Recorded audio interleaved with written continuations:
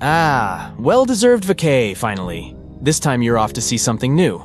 It's an ocean on one of the Uranus's moons. Alright, just kidding. This destination is not a vacation spot yet. But yeah, there are definitely some impressive oceans out there. Hey, don't say you thought oceans can only be found on Earth. But before diving into Uranus Moon's oceans, let's talk about Uranus itself first. The 7th planet from the Sun, and the coolest cat in the solar system. It's got 27 moons, and 4 of them might technically have oceans. That's more than most people have, friends. All these moons are like Uranus's mini-me's. They tilt at the same crazy angle as their parent planet, 98 degrees to be exact. And Uranus is so unique that it orbits the Sun on its side. That means its equator is almost at a right angle to its orbit. Talk about rebellious. But why is Uranus like this? Well, some astronomers reckon it's because it got knocked on its side by a massive collision with another planet. And that impact might have actually created Uranus's moons. Fun fact, those moons have pretty particular names. Instead of mythical figures, most of them are named after Shakespearean characters. I mean, who needs Zeus when you've got Juliet and Desdemona? Discovering these moons isn't easy. They're super dark and located billions of miles away from the Sun. It's like trying to find a needle in a haystack, except the needle is smaller than your pinky finger. These 27 satellites are divided into 3 groups. 13 inner moons, 5 major moons, and 9 irregular moons. The irregular ones are rebels with retrograde orbits, while the others are prograde and go with the flow of Uranus. The big boys are Miranda, Ariel, Umbriel, Titania, and Oberon, and they're all in Uranus's equatorial plane and are big enough to be round. They've got craters and canyons and cliffs. Oh my. These moons also formed from a giant impact that tilted Uranus on its axis. That's why they're all tilted too. And because of that tilt, they have crazy seasonal cycles just like Uranus itself. But we haven't found all of Uranus's moons yet. The little irregular ones are sneaky and hard to detect, so who knows how many more there could be. But let's talk about the really cool stuff, what these moons are made of. We're not entirely sure, but we think they're made of rock and ice. Miranda is the most icy one, while the inner moons are probably just dusty. And the ones beyond Oberon's orbit, they're likely captured asteroids that could be rocky, or icy, or who knows what. But here's what really sets Uranus's moons apart. They're all tilted together with Uranus. That's wild. Exploring these moons could teach us so much about how ocean worlds form and stay active. Titania is the biggest moon of Uranus, but it's still less than half the size of Earth's moon with a diameter of about 1,000 miles. It's also the 8th heaviest moon in the whole solar system. They named it after the fairy queen in A Midsummer Night's Dream. Titania's color is gray, and it has some shiny patches that scientists think are frost. It's made up of a mix of ice and rock, just like all the other moons close to Uranus. Oberon is the next biggest moon of Uranus, named after the fairy king in Shakespeare's play. It's almost the same size as Titania, and also has a half-ice/half-rock composition. But Oberon's surface is way more cratered than the other Uranian moons. Umbriel and Ariel are the 3rd and 4th largest moons of Uranus, with diameters of 726 miles and 718 miles respectively. Umbriel is named after a bad spirit in an old poem, and it's the darkest of all Uranus's big moons. It only reflects 16% of the light that hits it.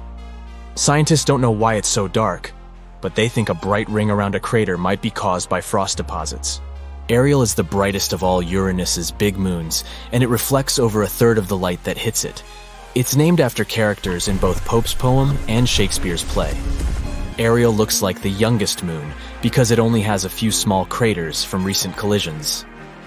Miranda is the smallest of all these big moons with a diameter of about 292 miles. NASA says it looks like it's made up of parts from different bodies, like a Frankenstein's monster. Miranda has 3 big features called coronae that are unique to it. They're lightly cratered with ridges and valleys, and they're separated from older and more heavily cratered parts of Miranda by sharp boundaries. It also has giant canyons that are up to 12 times deeper than the Grand Canyon. Scientists don't know why Miranda has such different features, but one theory is that it got smashed apart by a huge collision and then put back together all wonky. All these big Uranian moons are stuck facing Uranus all the time, just like Earth's moon. Uranus has got some seriously dope features, but the ring system is where it's at. And get this, The ice giant's moons actually have a hand in shaping those rings. Uranus has 13 inner moons and 13 faint rings, and they're all connected like one big cosmic family. Cordelia and Ophelia are like the guardians of the outermost ring, Epsilon. These two shepherd moons keep all the particles together, with Cordelia being the closest to Uranus's surface. But here's the kicker. There are at least 8 other tiny satellites hanging around in that area, making things super crowded. NASA is still scratching their heads trying to figure out how they don't all crash into each other. The inner moons are half ice and half rock, but we don't know much about the outer ones. NASA thinks they might just be asteroids that got caught up in Uranus's gravitational pull. Either way, Uranus and its moon squad are definitely out of this world. Apparently, Uranus's moons might have salty oceans hiding under their frozen surfaces, and the farthest ones from Uranus, Titania, and Oberon could have oceans that are 30 miles deep. That's deeper than the Mariana Trench, 7 miles. But even Ariel and Umbriel might have oceans around 19 miles deep. NASA used some fancy computer modeling and revisited data from their Voyager 2 spacecraft, launched way back in 1977, to figure out the makeup and structure of these moons. They found that Titania is huge enough to keep its internal heat and prevent its ocean from freezing. But get this, the other moons might have a chance at having warm oceans too. The researchers discovered potential sources of heat in the moon's rocky mantles that could release hot liquid and keep the oceans warm. And guess what? The oceans might even be warm enough to theoretically support life. The study also found that chlorides and ammonia are likely abundant in the oceans of these moons.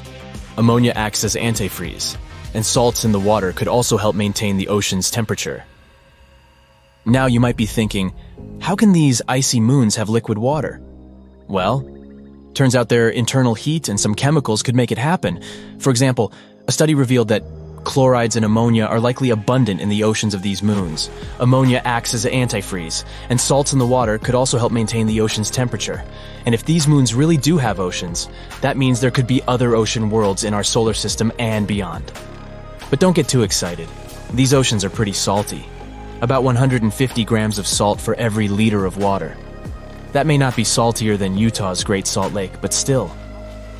As for Uranus's 5th biggest moon, Miranda, welp, it might have had an ocean at some point, but it probably froze over pretty quickly. Poor little guy.